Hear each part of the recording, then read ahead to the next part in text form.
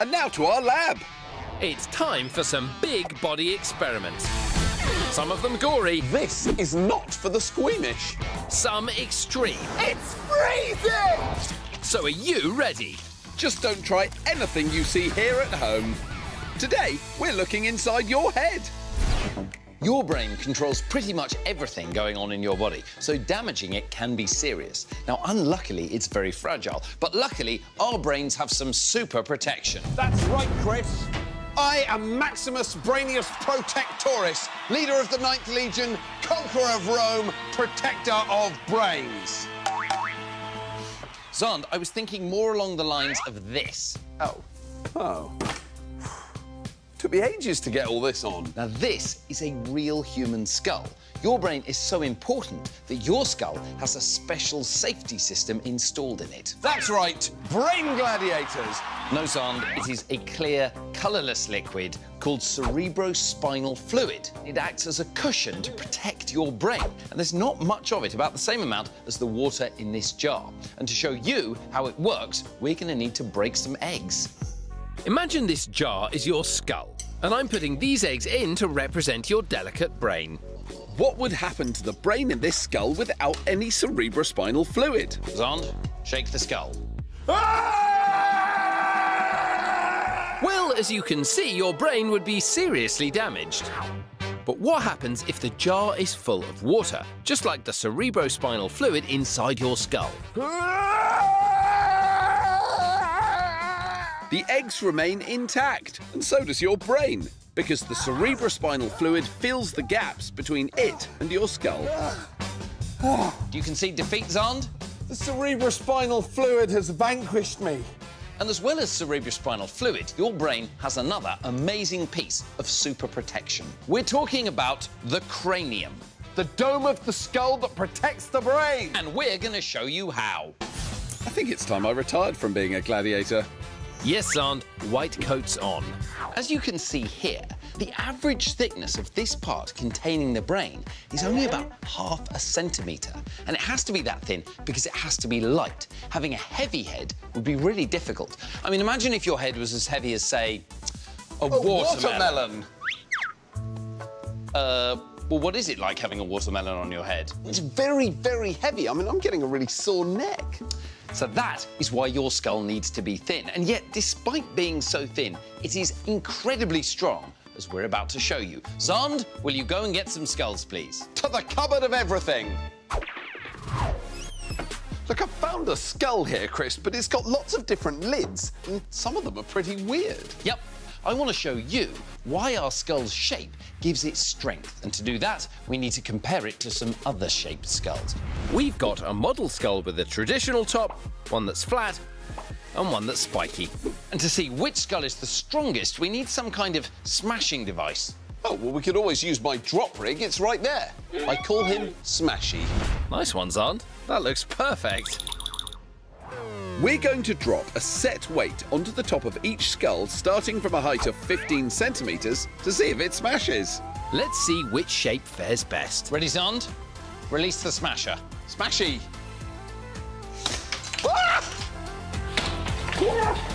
If you'd gone to all the trouble to grow spikes on your head, you'd be pretty disappointed with that result. Flathead, it's your turn. Xand, release the smasher. It's called Smashy. Right. Well, that was disappointing. We need more force. Let's double the Smashy height, Chris. Ah! Well, we got Flathead that time. Now let's try the traditional design. Traditional for a reason, Xand. Here we go. 3, 2, 1. Seems to be OK so far. Let's raise the bar. This is where Flathead smashed. This might hurt. Wow!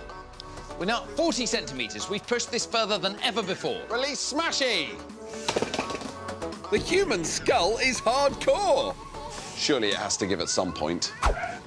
Ready? Ready. 3, 2, 1. Oh, dear.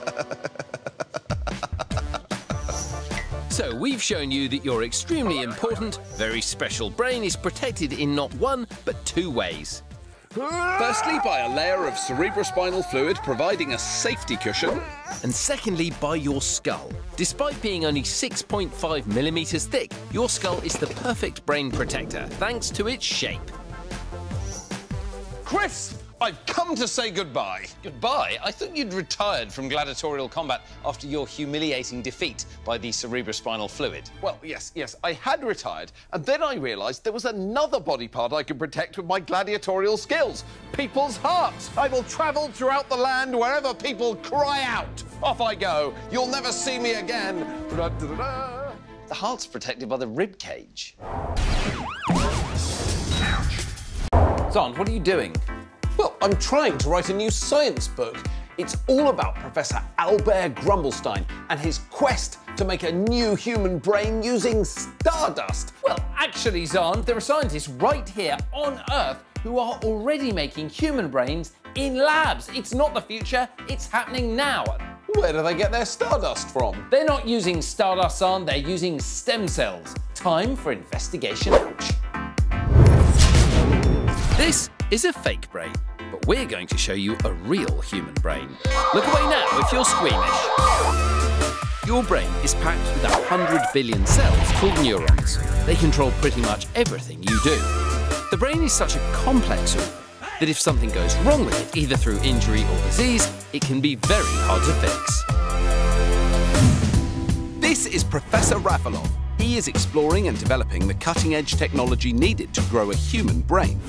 But Professor Rafalov isn't looking to grow a whole brain just yet. He's investigating growing small pieces first. So the human brain is the most complicated thing we know about. Where do you even start? We need to start from stem cells. Every cell in your body begins life as a stem cell. They are like blank cells waiting to be given a job to do, whether they become hair cells, blood cells, or brain cells. Professor Rafalov has already turned these stem cells into neurons, but in order to develop them into a brain, they require a 3D support. This is a 3D nano printer.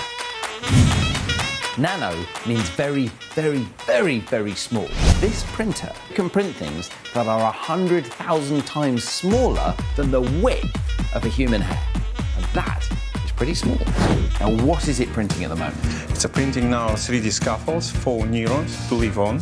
This 3D scaffold is basically a frame to support the neurons and help them divide and grow.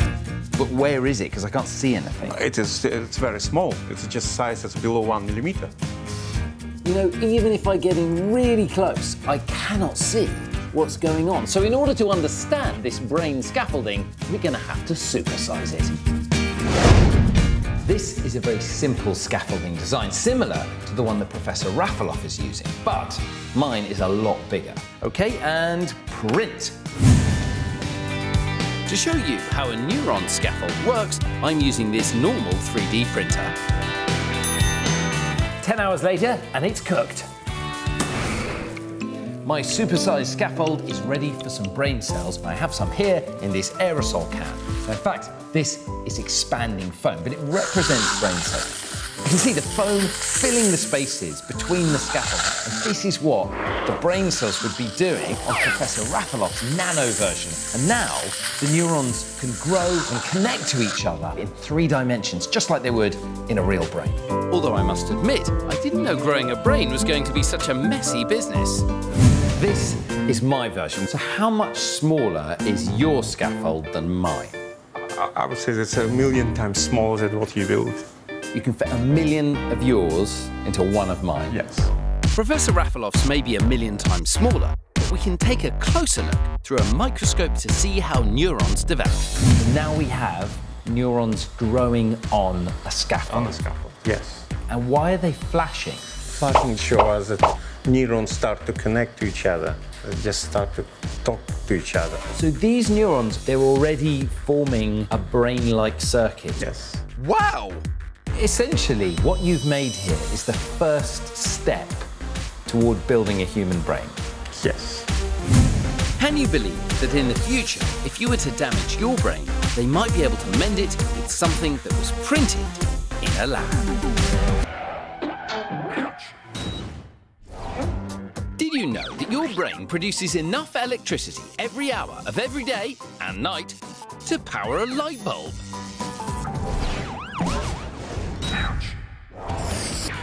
And now to our lab. It's time for some big body experiments. Some of them gory, This is a real pair of cow's lungs. some extreme. It's freezing! We're ready. Are you? Just don't try anything you see here at home. Hi, Chris. You all right? Yes, there seems to be something going on with your cupboard. Get out of the way. Got to get the samples for today's experiment. Right, dance sample, out you come. It's enough of that. Language sample, come on. Hola, me llamo Charlie. Okay, all right, enough showing off. And now music sample.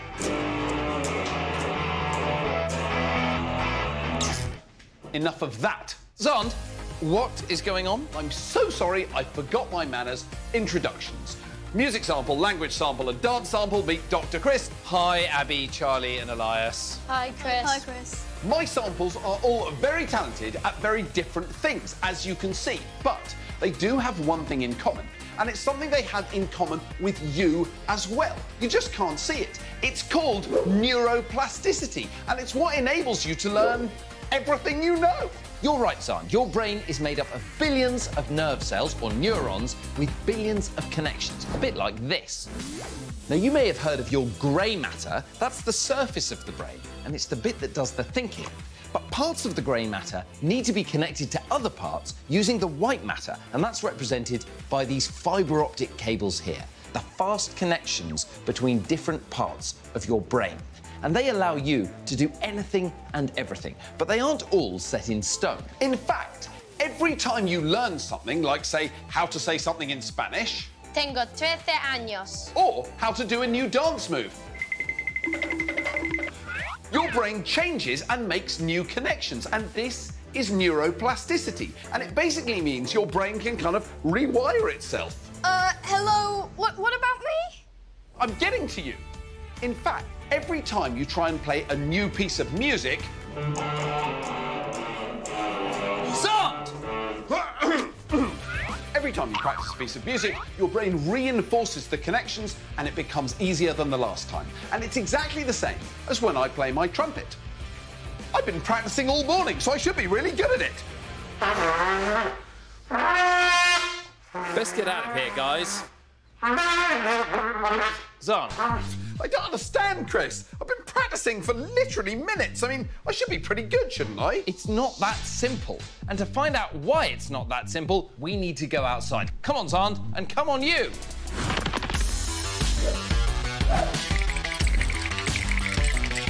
Xand, this is my brain. It's more like a giant pile of sand. Bear with me on this, Xand. These channels that I've made represent the connections in my brain. And you are wearing a bottle of information on your back, right there. Now, why don't you pour the information into the top of the brain, and what you'll see is the information flows through the existing channel in my pile of sand brain. So what's happening is the channel gets deeper, the water finds it easier to make its way through the sand. This is just like information in your brain. When you do something you've done before, the information uses the same connections it's used in the past. It picks the quickest and most effective route. A bit like the channels in the sand. So what would happen if you tried to learn a brand new skill? Well, Xand, why don't you start pouring information into the top of the brain? But this is new information, and it needs to take a new path. So the information gradually starts to flow through, but there's no good channel initially. It has to find a path. And you can see a channel is forming as Xand does more and more practice, but it's not very deep, and information is taking a long time to get through. And as Xand practices this new skill, the channel becomes deeper and the information can flow more efficiently. So is this why I wasn't very good at the trumpet after literally minutes of practice? That's right, Xand, because it takes longer than a few minutes to improve the speed of the connections between different parts of your brain. In fact, it can take months or even years to reach your full skill level. But there's one more thing I can show you on my amazing model brain made of sand. Wow, what's that? I can show you what would happen if your brain got an injury. I put the shovel in there. The information now can't get through. Xand, pour some information in the top of the brain. So that's amazing. What you can see now is the information gets stopped at the site of injury and it can't get past the shovel. But this is where your brain is amazing. As the information flows toward the shovel, gradually your brain is able to make new connections and find new pathways. And sometimes this means your brain can recover and regain function after even quite a severe injury. So we've shown you all about the connections in your brain, which enable you to do everything. It's called neuroplasticity. And we've shown you that your brain is constantly making new connections every time you learn something new. It can even rewire itself if it gets damaged. Well, I must say, Xand, that is sounding a lot better. You must have really strengthened up those neural connections. I'll let you get on with it.